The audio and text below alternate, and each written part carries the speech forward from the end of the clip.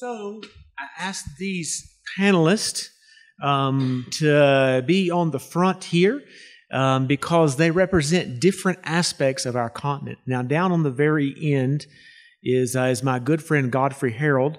And Godfrey is not geographically oriented this morning, although he does serve in Cape Town Baptist Theological Seminary. But he actually is representing the Asian Baptist perspective. And he has some things to share about that. Ezron Musonda there is in Zambia, and he's going to help us with Central Africa. And then we have Dr. Reuben Chuga, who is from Kaduna, Nigeria. That's Anglophone West Africa. We have Francophone West Africa here, who's very cold with his head covered, Dr. Alloboe. And and then we have representing East Africa, Reverend Kamau. And then we have Desmond Henry, and we also have Linzay Rinquest, who are talking to us about Southern Africa. Are we together? Are we good? Is the light in your eyes, guys? Okay, all right. So I've got several questions that I thought we could go through. I've already said all this already. Forgive me. But let's talk a little bit about history. Maybe, and we're probably not going to have time for everybody, and you can pass the mics. But tell us as best you can how theological education among Baptists began in your part of the world. In other words, what were the key places? Who were the key players? And how was it characterized in terms of teaching, languages, methods, things like that? Maybe just take a few minutes, and we'll start with Godfrey, and we can pass the mic down. I am South African with Indian descent, but I think my affiliation with India allows me the privilege of speaking to that particular context, and more specifically the fact that in 1818, William Carey began Sylvain College, which was the first university to be established in India. So literally the secular university system owes its allegiance to Baptist heritage in India. So we're thankful to the Lord for that. Then in 1864, Jewett went to a place called Andhra Pradesh, worked in Tamil Nadu for a while. In 1860, developed Baptist Central Seminary, which trained John Rangia, who came to South Africa in 1904 and started the South African or the Indian Baptist mission. So we have a fair amount of American Baptist influence, in the sense prior to I think the breakup, so the split. So literally our heritage comes directly from American Baptist through Jewett and through Rangia. And then there are many evangelical churches in South Africa, Indian evangelical churches that are Baptistic.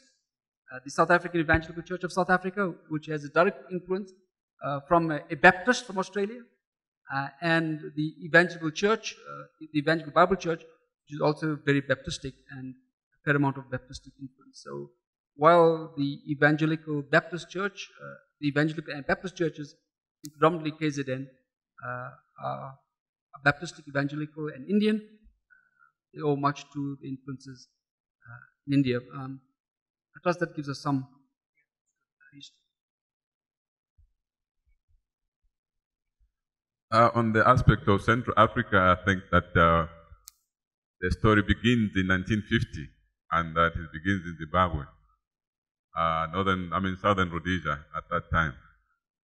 And I think the first missionaries and the key players were the Dodsons, Clyde Dodson and Rap Pauline. And these are the men that were in the forefront and the leadership of the mission in Zimbabwe at that time, Southern Rhodesia. And after some time, when the Dodsons had gone on holiday, which we call fellow, the missionaries, some that remained behind, agreed that they needed to establish a seminary, a leadership training center for leaders. And they proposed Sanyati. So Sanyati is a very important place among Baptists and the Southern Rhodesia. and it was proposed that they would start a seminary there. But the Dodsons had already sort of one in Harare, Salisbury then.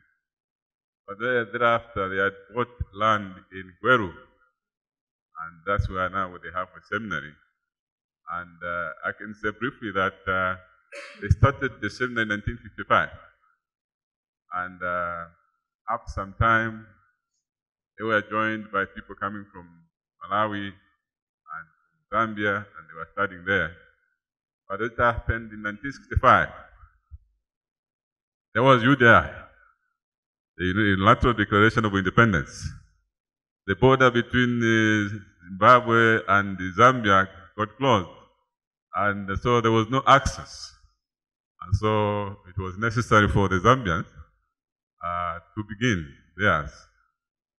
But by then, before that, there was already a mission that had already gone to start and to do a survey in Zambia and Malawi and Tunduma, just to start new work by the Baptist mission. But this was kind of a blessing for the Zambian churches that the UDI caused us now to have our own seminary. And so our seminary began in 1969. And that was the first group of students. And then there was a misunderstanding between the students and the mission. And so there was a suspension of the school. But then those who needed to apply, they could apply. Only one couple came back, and there were new students in September 1969, and so it continued. And up to today, that work has flourished with so many other Bible schools being added to it. And so we are so grateful. Malawi also used to send theirs to Zimbabwe, but also now start sending their students to Zambia also. So that's about the story, how it began. I speak specifically for Nigeria, but by extension, West Africa. Baptist mission presence started in Nigeria. Now the area today called Nigeria. It wasn't Nigeria then. In 1850, the first Southern Baptist missionary, Jefferson Bowen, came to Nigeria. And if you know Nigeria, most of West Africa, to the far north of that area is savanna, and the savanna grows into a desert. It was easier for Islam to come through the north, and it was faster. When you are coming from the south, there's a forest. So mission work was impeded by movement from the south to the north. Also, too, there were lots of conflicts, tribal conflicts. It wasn't easy for people to move from one ethnic group to another. Even within the ethnic group that Jefferson worked with, the Yorubas, there were conflicts between them. So I say this so we understand the slow pace of movement of Christian influence from the south to the north, and how easy it was for Islam to move from the north to the south. Actually, where Islam stopped in its progression to the south was a forest. As they progressed into the forest region, they couldn't move fast. They came on horses, and so they couldn't move fast into the forest. So from Ilorin downward, they were going into forest. So literally stopped. And the Christian influence was slowly moving. This is just imaginative.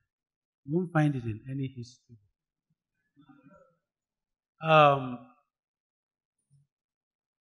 For theological education, the first theological institution we started in all of West Africa, maybe I need to say the whole of Africa possibly, was the Goma Show.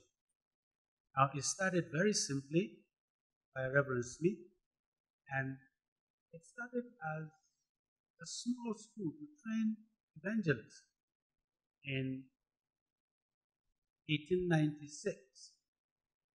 And he moved from one place to another. Where the missionary moved, the school moved with him. He was the school. And wherever he moved, the school moved. He was the principal, he was the dean, he was the registrar, he was everything. And he was the library. So he was everything. So the school moved from place to place until it eventually settled in Ogbomoso. And there it stayed till this time. It started very simply. It was to teach in Nigeria. Now, it wasn't Nigeria actually. There was no Nigeria until 1914. We're talking about 1898.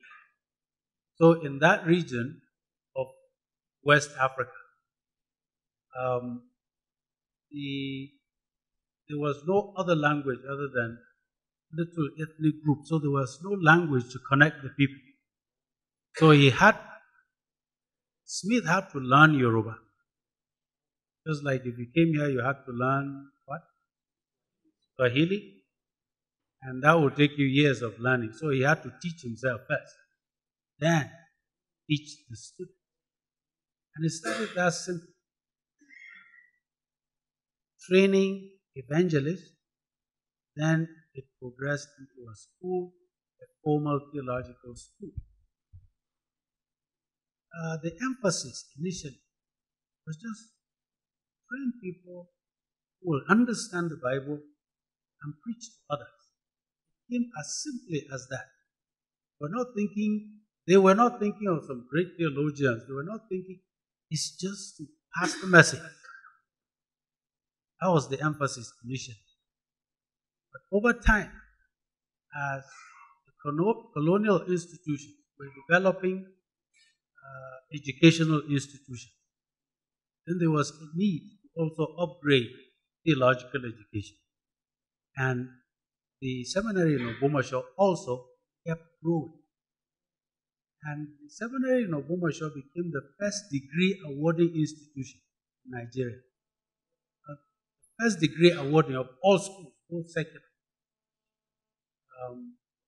So we have a history of being the first degree awarding institution in Nigeria. Baptist people have that to their credit. I think Dr. Lola will help me out. Ibadan was the first Nigerian university. It started its degrees in 1958, 2 years after Ogbomoso offered degrees. Now, over time, other theological institutions were started by the Baptist work. As the Baptist work was growing and spreading all over the country, the convention was started in 1914, Nigerian Baptist Convention. And the convention was growing, and there was need for training of pastors in other parts. Now, I told you, English became our official language, but English was not very popular. Not everybody could speak English. So they had to establish theological institutions in different parts of the country speaking vernacular, local languages. Local languages were used in the training. Over time, as education generally was improving in the country, theological education among the Baptists was also growing. Now had diploma programs and developed degree programs in our theological institutions. Today, the Nigerian Baptist Convention has 10 theological institutions spread all over the country. Now, the nature of Nigeria requires that schools be studied that way. Nigeria is pretty large geographically. It is large in terms of population also. And it's culturally diverse. So there was the need for the Nigerian Baptist Convention to start schools in this way. we would have had more schools, theological schools than this. But the convention had to stop at one point because of funding. Schools had to be properly funded. If we started too many, we wouldn't be able to fund them. So they stopped. At one point they said, okay, no more theological schools. So we stopped some years ago, and we want to develop these ones, maintain standards, fund them properly, and be able to monitor them and sustain them. This is where I speak for East Africa. The Baptist mission came from Nigeria to East Africa in 1956, 56, and in 1959 they met here in Limuru after having planted churches in Tanzania, in Kenya. They had a problem with Uganda because of the political situation. And when they met in Limuru in 1959, that is when they came up with a resolution to start a seminary for the East Africans. And in 1962, the Arusha Baptist Seminary was started, and it had students from Kenya, Uganda, and Tanzania. However, the level of literacy in East Africa was very low. And due to that, most of the missionaries would not direct people, the church leaders, to the Arusha Seminary. And out of that, the missionaries decided to start what we call Bible schools, which were taught in local languages. The missionary would start a Bible school within his locality and would teach the pastors, who are basically literate, on how to read, and most of the times they would teach them how to memorize scripture, and as they memorize scripture, then they would use that for their training or for their preaching in their churches. And therefore, in East Africa, there were several Bible schools that were started in different parts of East Africa as a whole by the Baptist missionaries. The Arusha Seminary basically was training people who were literate, people who would study either in Swahili or English. And the Bible schools grew, and at the same time, they came up with the program, the Theological Education by Extension program, also to be able to reach people who could not come to the seminary. And that's how the theological education among the Baptists started in East Africa. Desmond here, representing the Baptist work in South Africa, and particularly the Baptist Union of Southern Africa. In 1820, the first settlers arrived on the shores of South Africa, and so next year we'll be celebrating 200 years of a Baptist witness in South Africa itself. Quite a special moment. But the first settlers were British and had an agreement with the London Missionary Society that they wouldn't do any evangelism among the local or indigenous people. And so they continued for a number of years until 1954 or so, when the German Baptists came under the leadership of someone by the name of Carl Hugo Gutsche, who within about a decade established 30 different churches debt-free within primarily the Eastern Cape region. In 1877, the Baptist Union was formed, and a lot of discussions started to formulate about how they were going to train their pastors. Most of the pastors to that point, and for a lot of the history, were trained at Spurgeon's Bible College in London and were sent to South Africa. Again, very, very much in line with their mission policy as well. But in 1914, the Baptist Union finally settled particularly on what a Baptist minister would look like. And they had some criteria for ministerial formation and a clear idea of how that they were going to try and train those ministers as such. But ministry and ministerial formation happened largely in segregated ways. And so we see that the South African Baptist Mission Society was formed, and they trained what they would call the Bantu education as their focus. And so they kind of developed theological education primarily for black people within our context. And that continued through a number of different mechanisms. A number of different schools were started. The Ennals Institute was started in the Eastern Cape. Millard Institute in 1959 in Soweto. Fort White, others were developed. But the first theological college, and one that I'm privileged to teach at, was started in 1951 as the Baptist Theological College, which is located in Johannesburg. And so we continue to exist, and we'll celebrate 70 years in 2 years' time of faithful ministry. But again, we have seen a lot of changes and development in the light of how we train our ministers and how we work together for that. And so I'll allow my brother Linzay perhaps at this time just to speak about Cape Town Baptist Seminary and some of the things he'd like to add to this as well from Southern Africa. Thanks, Desmond. Yeah, so as Desmond said, there were different streams of Baptist influence in South Africa. The British Baptists, the German Baptists, the Indian Baptists as well came along. Then between 1900 and 1950, a lot of the theological education took place on a very informal basis, with ministers either being sent to England, coming from England, some of them joining what was called the Rhodes University, was still called Rhodes University in Grahamstown, until the Baptist Seminary in Johannesburg was formed. But because of this, what we might call the separate development policy that was unfortunately adopted by Baptists in South Africa, there were the training institutions, as is mentioned, the Millard Institute and the Ennals Institute, the so-called black pastors.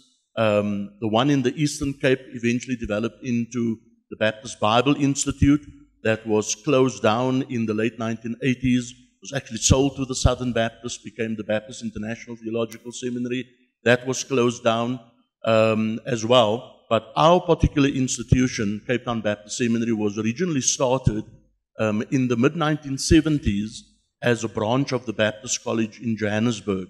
But prior to that, there was a lot of informal training that actually took place in Cape Town amongst the so-called colored people, people of mixed race origin, that took place informally into a semi-formal mechanism until some kind of formal theological education leading to a diploma in theology was started in Cape Town. So Cape Town started as the Western Province branch, became the Baptist Theological College Cape Town, and in 2002 became the Cape Town Baptist Seminary. Under the South African Baptist Mission Society, there were also endeavors to take theological education beyond the borders. So there were partnerships that developed, especially in Zambia, what was then known as Northern Rhodesia, so in places like Lumberland, Wali Hill, there were partnerships in theological education. But I'm not aware of any other partnerships in theological education from South African Baptists in other parts of Southern Africa. Thank you. Let me remove my hat before. Because in my country, you don't stand before older people with hat and hat. Okay. I will just try to say something about theological education in West Africa, especially Francophone Africa, West Africa. Baptist presence in Francophone countries in West Africa started with Yoruba people who came from Nigeria and settled in those countries.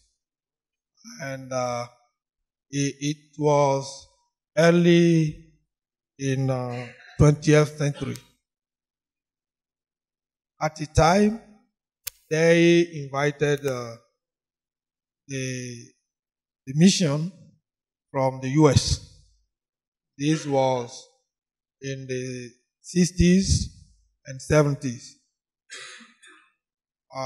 It was following this invitation that the school has been founded in Togo. It was called Baptist Pastoral Institute of Togo. his mission then was to train leaders for Baptist school in Togo. The founder was Dr. Bill Bullington. That school changed, enlarged its vocation in 1977.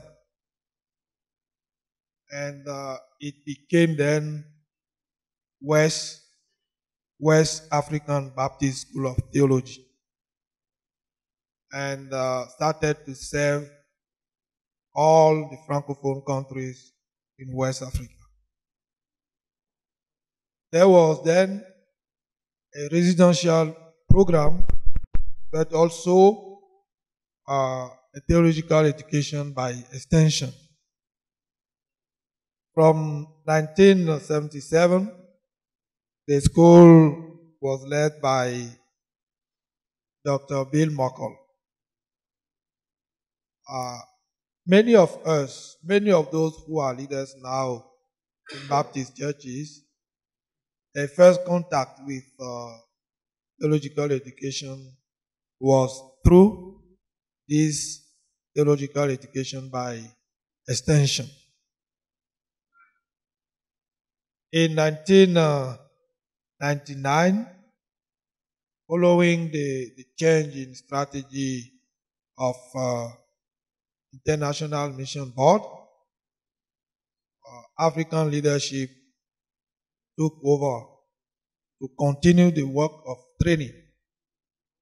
And at that time, they gathered and decided how to organize pastoral and leadership training among Baptists in Francophone Africa. And they decided that each country, each union or convention can create an institute to train people up to the high school level. And the school in Lome will remain for the whole region with higher degree. And this started actually in 1999.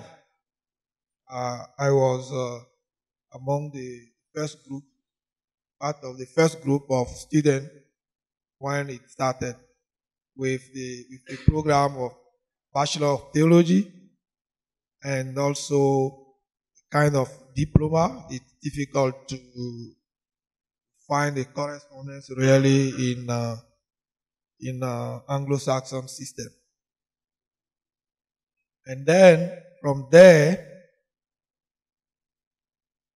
Baptist Union in Burkina Faso, in Côte d'Ivoire, Convention in Togo, and Union in Benin, each of them created an institute that's still functioning currently.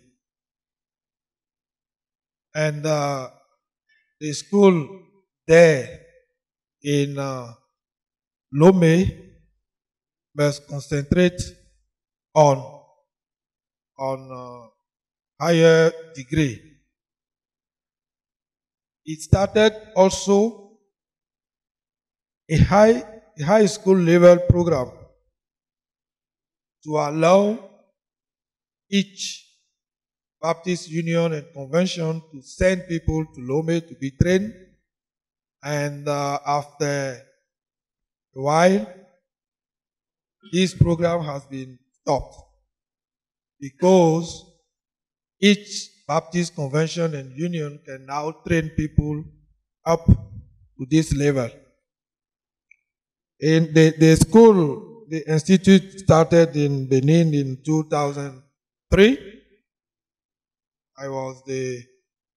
I can't say that I was the founder. The vision was not from me. The vision was there from a man called Auga Augustin, who was at that time head of the Department of Education. And I took over from him, and actually the institute started in 2003. The Institute of Togo started in 2004. I don't keep exactly the date of the other institute, but all of them, I think, started after 2000. This is briefly what I can say about theological education in West Africa, Francophone countries.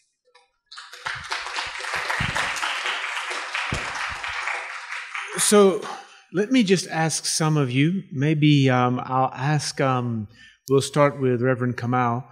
What are the current trends that you see taking place in theological education in your part of Africa? What are some things that you think today are unique, different? In East Africa, there has been a mushrooming of theological education. And basically what is happening within East Africa is that there are so many schools from the US that are coming and are starting schools in different parts of Kenya and Tanzania, teaching people from within the churches. And the Baptists had already started doing that before this school started. And this is a challenge currently in that people do not care much of what they are getting apart from the paper that they are getting from whoever comes and says that they are offering theological education in this area or in this part of the world. Okay. Ezron, Musonda, what challenges do you think Baptists are facing today in theological education? We have several challenges, and mainly it has to do with the finances and the cost of education. And I think that should be the major aspect because one, in the first place, our students are not able to fund their own education. It's amazing because they can find money to go to secular institutions, but they are not able to find money for theological education. Amen. So that is something that is surprising. Yeah. Yeah, but we are having that challenge because I think from history, when the mission began theological education, it began with a lot of subsidy. And what happened was that the area students received free education. And they had the free supplies of food and lots of other incentives. Now, when these graduates came out of seminary, they were thinking it was the same. When we asked for money, they were saying, what are they asking? They are trying to steal money from you. Because we went through free of charge. Yeah. And the mission is able to pay. And especially when they see mission staff on the faculty, they still think that the mission is still funding theological education. And that has become a big, big challenge for us. Okay. Because the very people that are supposed to be promoting as the alumni, promoting the support of the institution, are the very ones saying, well, they are stealing money from you. They are not supposed to charge you that much. Okay. We didn't pay anything. And so that is one challenge. Thank you. And the second one, we have universities, mushrooming all over. And lots of people are going there, and there is a competition. But we still are going on.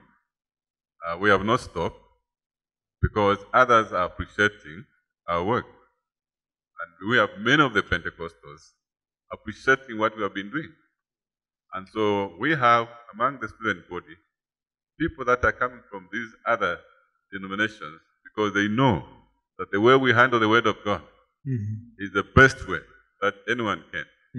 And so they are coming. So that is a plus for us. Okay.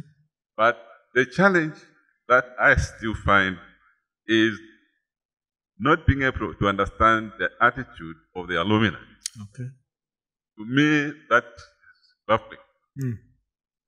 Okay. Thank you.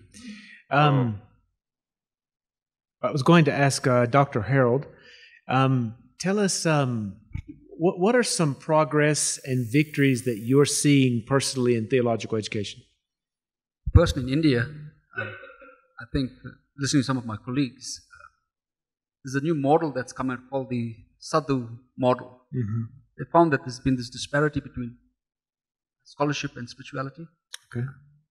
Because most of the theological institutions, and we've got 7 Baptist institutions in India out of the 107 accredited evangelical institutions, and they found that, and most of the theological institutions are situated in the city, and so when the villagers come into the city, they get drawn in by the lights of the city, and after training want to stay in the city and not go back home. I think we all face that dilemma in the city.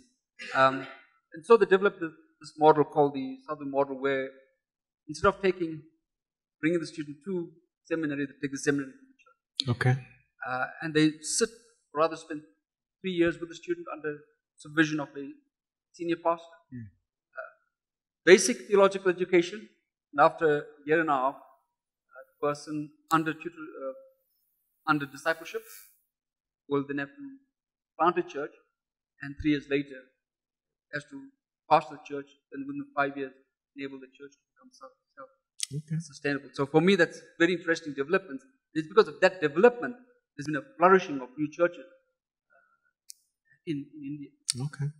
I think the government is not very pleased with regards to that. Okay. Okay. Let's ask Dr. Rinquest here. And by the way, I noticed when he took the hat off, he said he thought you were older. That's what I heard. I don't know which is which. Linzay, tell us this. Is there a need? This is an important question, I think. Is there a need for a specific Baptist voice in theological education, or is it enough for churches to just send their leaders to good evangelical schools? I personally think that there's a need for both. I think the Baptist brand of theological education is a very, very important one. And I think we often sell ourselves short and also underestimate what Baptist distinctives, could mean for the growing church in Africa, even in Southern Africa. When you think about the way in which that growth is taking place, so you have heard it been said before, they say that Christianity in Africa is a mile wide and a few inches deep. And I think given the influence of various forms of Christianity, we call it sometimes neo-Pentecostal, independent churches, etc., etc. There's this kind of new form of Christianity, this popular form of Christianity, prosperity gospel kind of Christianity that is having a very strong foothold. And I think that having a good Baptist theological education will hopefully inoculate us against that. Okay, that's good. Yes, please do. Evangelical, the word evangelical is becoming a little porous. And there are so many groups that claim to be evangelical, but we will not really accept them as Baptist. Okay. So I strongly, very, very strongly feel the need for our own distinctives. Okay. Training our people in our own theological institutions. Okay. Now, for Baptists in Nigeria, you are not allowed to pastor a Baptist church, Nigerian Baptist Convention church, unless you have attended a Baptist theological institution. Wow. You could have all your training in some evangelical school or schools, but you will not pastor a Baptist church in Nigeria. You must go back to a Baptist theological institution for at least 2 years. Wow. Well, keep the microphone because I want to ask you another question. Yeah. What do we need to keep doing? What are we doing right in Baptist theological education that we need to continue? I think that we're maintaining standards. We should keep doing that. Let's not lower standards because we want to meet. We want to open the doors to everybody. That's the first step. We must maintain our distinctives. And we must keep to this. This is not directly from the question. Some years ago, the Nigerian Baptist Convention was very, very involved with theological education by extension. It was a big thing, and it was coming up real big in the Nigerian Baptist Convention. And all of a sudden, it died. Why? We trained people through theological education by extension because there were so many churches that did not have pastors. So we needed to train lay leaders to help those churches. But when we trained those lay leaders through theological education by extension, we said, okay, if you actually want to become a pastor after going through TEE, you have to go to a formal theological institution. But most of those we trained through TEE wanted to become pastors and be ordained. So they say, here we have a certificate. Why can't we be ordained? It became a problem. I think certificates are becoming too... the focus is certificate, ordination. We just want to do it so fast. We have in Nigeria, all the theological institutions in Nigeria are Baptist theological institutions, have a coordinating body. We have the ministerial training board. It coordinates and maintains standards for all the Baptist theological institutions in Nigeria. I think we should continue to do that. And it also has an accrediting council, which accredits, or if you don't meet standards, they say you have been de-accredited. And we need to maintain that. The collaboration, maintenance of standards. And I think we should cut down the number of students we take into. Maybe I'm speaking only for Nigeria. Our theological institutions are getting larger and larger and larger. I think Obomashaw has about 1,000 students, about 1,200 students. That's large for theological education. Everyone in here is thinking, wow, we want that. We want that. Now, Dr. Audi's institution has close to 500. There's a Baptist seminary in Kaduna. Has about 500. That's too large. Because theological education is mentoring. We've done this for a long time. We've mentored. That's good. Say that again. Theological education is what? It's mentoring. Mentoring. That's good. And mentoring is best when you have a small number. And it gets too large.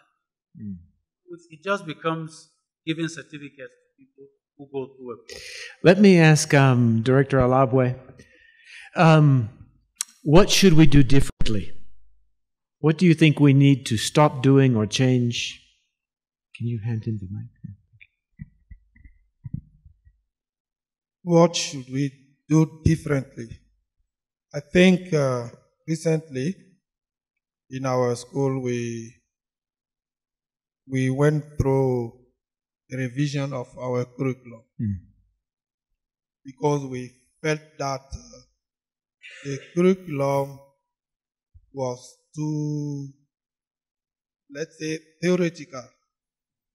It didn't deal really with crucial issues in our society. So we tried to remove some courses and to introduce some new courses.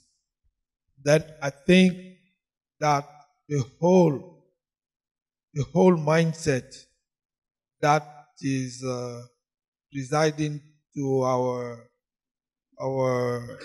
leadership training, theological training should change. Okay. The whole mindset that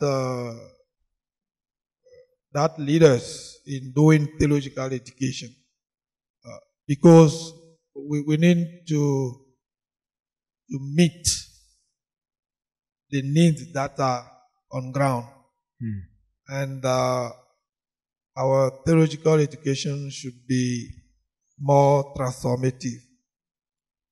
And this is the bigger thing I think we should be willing to change. But I know it's very difficult.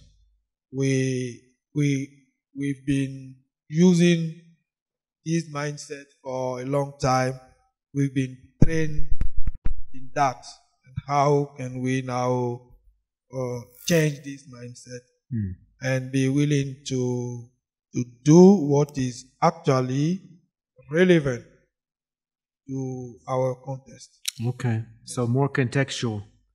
Would you say more African and less Western? Yes, because we are. I often say to the student, "Are you going to minister in the U.S. or in France or in somewhere else outside Africa? If it's your vocation, then you can still go with all this stuff that we just try to memorize and repeat. Right now, and I say our theological education now, talking about, do you call it efficiency in English? I don't know. What we put in our theological education is very big. But the result is not that, the impact is not that significant. So we need to do theological education in a way that the graduates, they can speak to their own people in a way that they can understand and live out the Word of God. Okay. Right now, we are more prestigious. It's like we look more after, we run more after prestige. We want to be people with bachelor, with masters, with PhD, and we forget about the real work, what the Lord entrusts to us. Okay. Let me give the last one and the hardest one to Desmond Henry. Okay. I think that there's a part that some things we should do slightly differently. We train people and it's like training a medical doctor. He's finished his class work and they send him straight to the theater with a very serious case to deal with by himself. Training in theological institutions is good, but I think that some kind of working under a pastor who is in the field already should be part of theological training. We try to integrate it in Nigeria, that every student from his second year in seminary is attached to a local church. But I think we can add to that.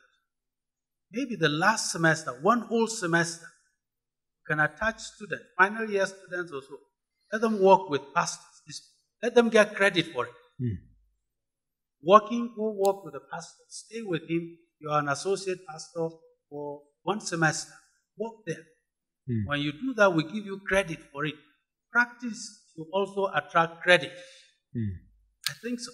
Okay. Because it's too fast for many of them. You just finished theological training today, tomorrow you are senior pastor. just the next day. Sure. I think it's too big a jump. Okay. Let me ask the man from Johannesburg. You need to be a prophet right now, if you can change your title. And we need to know, what does the future hold for Baptists and for theological education? What do you think will come in the future? Great question. I'm not a prophet, Okay. or son of a prophet. I do work for a non-profit, right? What does the future hold? Yeah, that's a tough one. I think in our context, particularly, what we've seen is a definite trend online rather than on site. And so for every one student on campus, we now have 5 students online. And so that's really great. And so we've partnered with some institutions. We've built our first video recording studio on site. And so we record all of our lectures and put it online and have a great online program. I think there's more to be said and done in terms of the use of technology in theological education, but it has its limitations, which we do understand. Now, the other aspect that I think we need to look at is, again, the training of lay leaders, as was mentioned earlier. That's going to become increasingly important, and probably 2 out of every 5 students that we have are there to be trained from the local church base. And so elders, deacons, people who serve in the leadership of the church. And so that's a great blessing as we see them coming in, particularly in our higher certificate of ministry and higher certificate in theology programs, which are 1-year programs. They're being trained and kind of feel that is an adequate preparation to help them engage at local church level as well. I think also that's helpful to our Baptist churches, because a lot of people coming to our Baptist churches may come from Pentecostal churches or other so-called evangelical churches, and these studies really help ground them and root them in terms of Baptist distinctives. Another trend that we're seeing, equal to what you were saying in your context there, my friend, is relating to the Pentecostal and charismatic movement. 65% of our student body, as an example, is now not Baptist.